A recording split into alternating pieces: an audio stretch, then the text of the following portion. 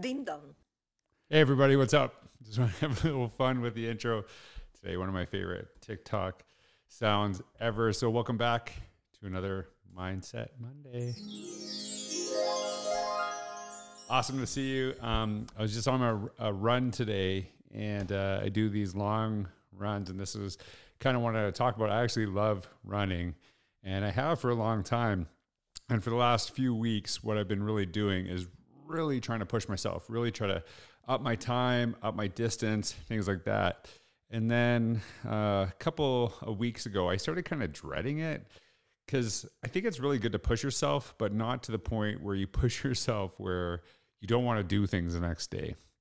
And I always try to find that balance. Like, where do you push yourself where you want to get back doing the things that you want to do? And the last couple of weeks, what I've been doing is just running for joy. And not like running for joy, like waving my hands, but like just running and finding joy in that time, listening to podcasts, listening to music, and really just kind of seeing it as a moving meditation. And I think about like some of the things that I love doing. I love playing basketball. And I love, different things. I really love working out. I've learned to love it over time. But I don't necessarily do what other people do when they go to the gym. And I think kind of the point what I'm trying to make here and what I want you to really think about is how do we actually not just exercise doing things that we think are good for us, but also find those things that we love that are maybe beneficial, and kind of starting from that point, right? I don't necessarily love all sports, so I do love playing basketball, but I know that helps me health-wise. And so the other part of this too is this is something that I've had to kind of transition with my eating. I share a lot of pictures on Instagram of me working out, exercising, things like that. I don't necessarily share a ton of what I eat, but eating really has been the huge game changer for me. And when I first started really kind of losing weight, I was actually basically eating the same thing every morning. Then I have like a salad at night. And I'm going to tell you straight up, I hate salad. I'm not a big fan of salad. Like there's sometimes I do like salad. I'm not going to lie. Chick-fil-A salad, love it. I do love a Chick-fil-A salad, but I don't think I could eat it every single day. And I would eat the salad and I would like kind of dread it every night. And I'm like, well, this is good for you. This is how you're going to lose weight. And eventually I actually started transitioning away from salad. The favorite Simpsons line, you don't win friends with salad. And if you love salad, that's awesome. Good for you. And that's great. But I didn't enjoy it.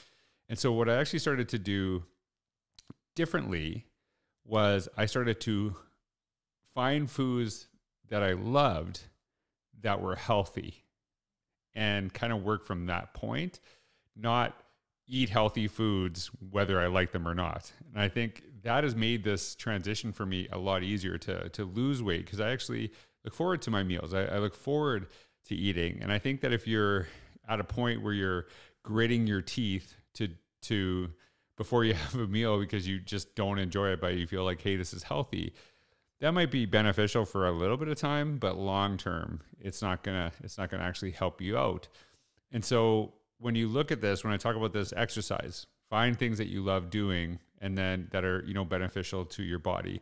Eating, find stuff that you love eating that are healthy. Don't kind of just eat healthy foods that you hope will have a benefit, because long term that's not going to work.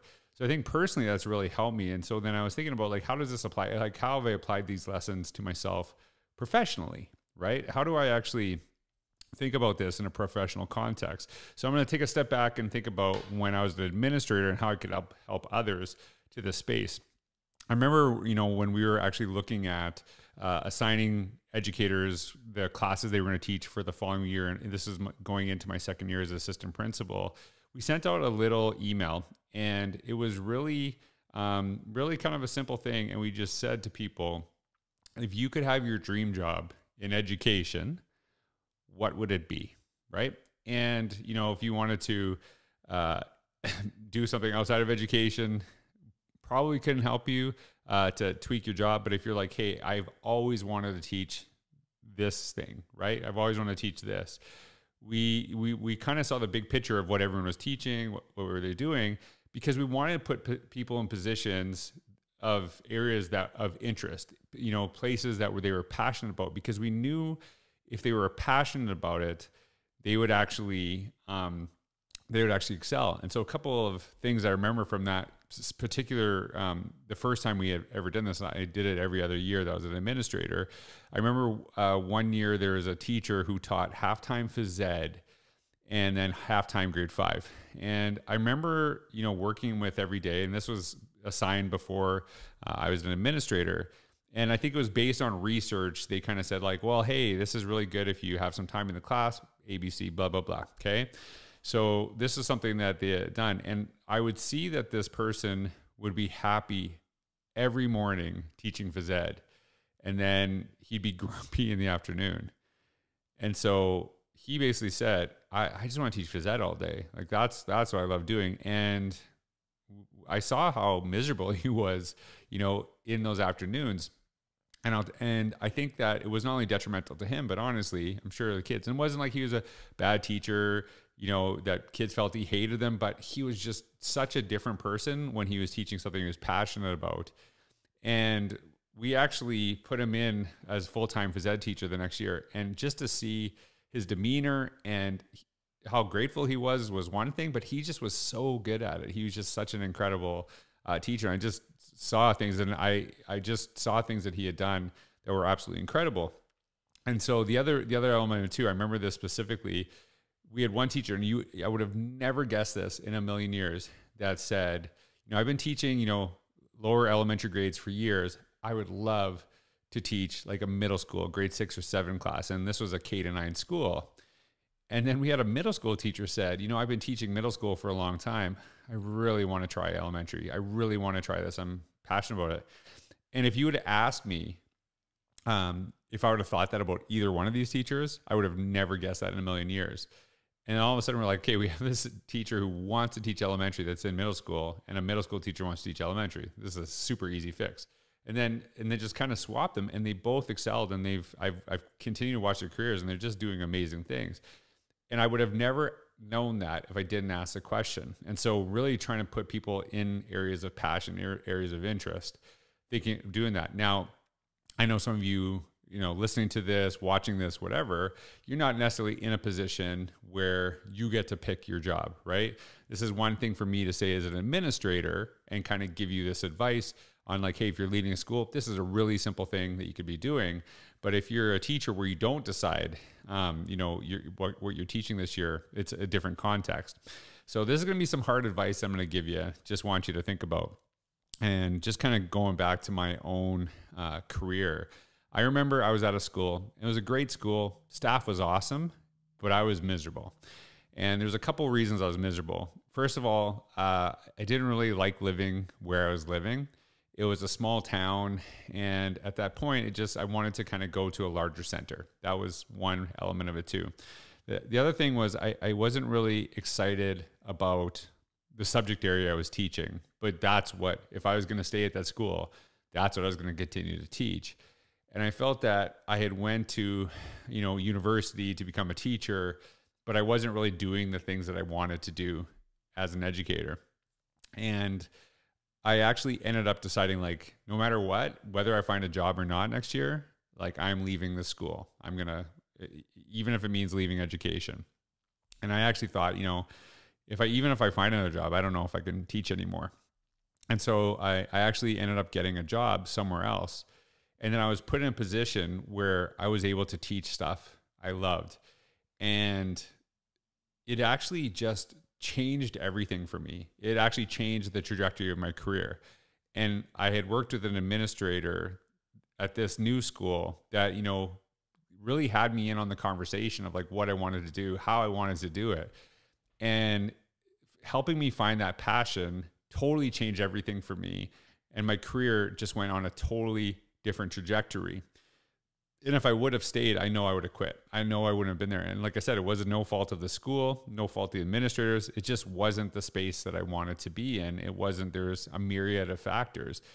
So the hard advice that I'm going to give you is sometimes the best thing you can do is that if you're finding that you're not personally or even professionally satisfied, is to walk away, is to sometimes leave.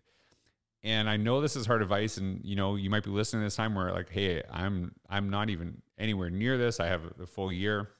But I think a lot of times we will tell people like, hey, just kind of work through it, just kind of get through this. But if you can see things are not working and you stick with it, is that really the best thing? Sometimes it's not about sticking with things. It's about finding a new direction. And some of you listening to this, you know I'm right. And that's the thing. And that's the hard thing, is that sometimes we just got to find a new space, a place where we find that we excel. Because I was in a place where it was like, hey, I know you don't like where you're at right now, but you will figure it out. Just like, I know you hate salads, but you'll end up liking them. But I was never going to like salads. And it was kind of, you know, I know it's kind of like a small example leading to kind of a bigger idea. But that is something that I want you to really think about, is that we do have control over our path. You can say like, hey, well, my principal never asked me, or, you know, I'll never be in that position. But if you're not happy, where is that control that you have where you can find your own way? Kind of start. And I don't think that everything in life that we have to do, we have to just totally love. And I don't think that every exercise we do, that we hate it at first and we'll never learn to love it. And there is times of that, but eventually you will figure out, if I play volleyball for 10 years and I don't love it after 10 years, it's a pretty good indicator I'm not going to love volleyball. And so kind of thinking about it, and so kind of taking some of that control. So find those things that you're passionate about, and you will see how you excel both personally and professionally. Thanks so much for being here on Mindset Mondays. I hope you have a wonderful day.